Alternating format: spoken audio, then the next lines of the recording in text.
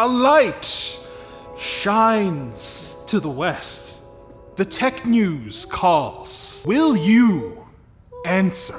Full reviews for Intel's 11th gen Rocket Lake desktop processors are out, including the one that I did over on our technology-related YouTube channel, Linus Tech Tips. What? What's that? Oh, I don't know. It seems a little bit niche, you know? It's none of those tech news over there. It's about dropping things. Yeah, mostly about dropping things and tips about how to drop things more efficiently, you know? While the Core i5 11600K has gotten a decent performance upgrade over its predecessor, the 10600K, the new Core i9 11900K has not. I'm not even, there's a question mark on there, I'm not even gonna say it. It trades blows with the 10900K and doesn't manage to beat AMD's Ryzen 9 5900X in most scenarios. But that's fine. Pat Gelsinger wasn't around for the development of these chips, okay? This is the last lackluster launch from Intel. The next ones are gonna be good. They have to be.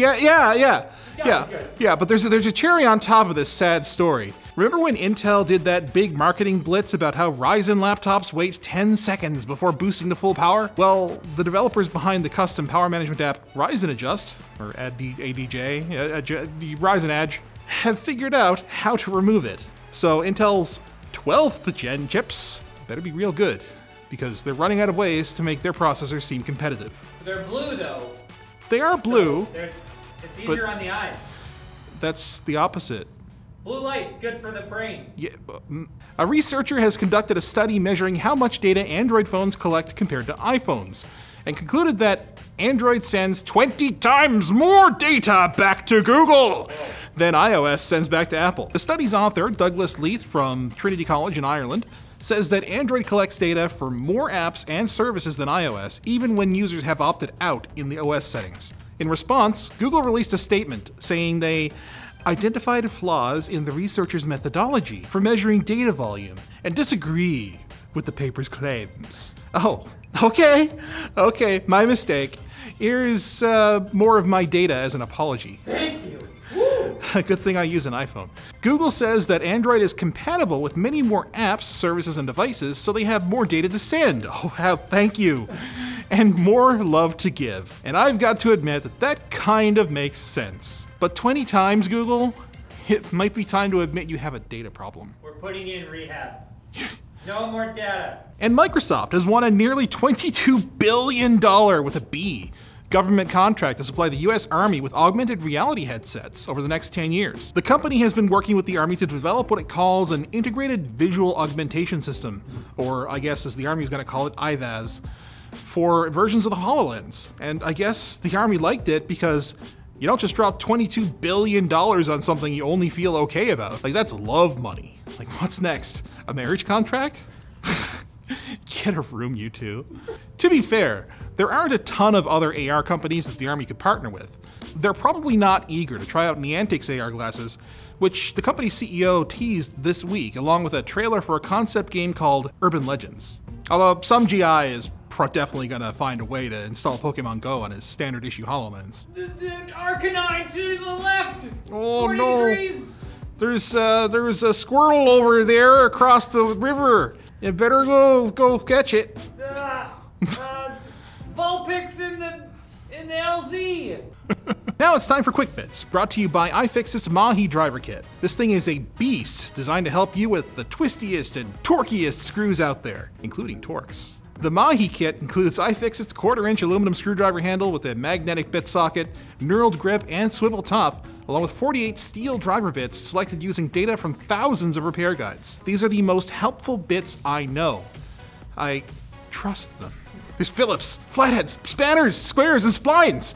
Splines, I tell you! Head to iFixit.com/techlinked and upgrade your toolbox with iFixit's Mahi Driver Kit for just $34.99. Splines! Quick Bits! Oh my god. Nvidia has finally enabled beta support for GPU pass-through to Windows virtual machines running on the Linux PC. In slightly more plain English, that means that Windows virtual machines on your Linux computer will be able to use your graphics card. This was technically possible before, arguably kind of easy, but it's going to be even easier now. And wait, are you falling asleep? Guys, this is cool. Okay. Linux Nation, Tux. Who did Linux? Louis Rossman has had enough The electronics repair guy and YouTuber has started a GoFundMe campaign to get a right to repair legislation passed through the direct ballot initiative. Rossman wants to hire the same firm that got right to repair laws passed in Massachusetts, so if you believe in the cause, go check it out. This story really should have been before the iFixit read. It really should have been. Yeah, that's my bad. Yeah. Apple may be working on an Apple car, but Google's one step ahead. Sort of. Not really. Fiat has partnered with the web giant to integrate the Google Assistant into a special version of the Fiat 500. It comes with a free Nest Hub, which you can ask for information on the car's fuel level, and you can tell it to lock your car doors too. It's called the Fiat 500 Family Hey Google. I'm sure it sounds better in Italian. Try it. I'm not even gonna try the accent. Family Hey Google. Familia. PayPal has announced Checkout with Crypto, a new feature that will allow customers to pay with cryptocurrency on any site that supports PayPal. At launch, Bitcoin, Litecoin, Ethereum, and Bitcoin Cash are supported. No word on Dogecoin just yet. But I'm sure they'll see the benefit to adding that one, because it's the cutest cryptocurrency. And also, it was a meme. Who's a little crypto? Aw, it's so adorable. And it's not April Fool's here yet, but some companies have already jumped the gun with hilarious pranks, including Volkswagen, who said that they were changing the company's name to Volkswagen. like the electricity. I like Rockets better. They announced the Burst HE, a gaming mouse with helium pockets, making the mouse lighter than air. That actually is a dumb idea, but I love it. If you think these are really dumb, Google agrees, since they've canceled their usual foolish hijinks for the second year in a row. It's because you're not actually allowed to joke during a pandemic. Oh, no. We're not allowed to continue this episode any longer either. Come back on Friday for more tech news, when you shall be called upon once more. Come, tech news people! Away! Yeah!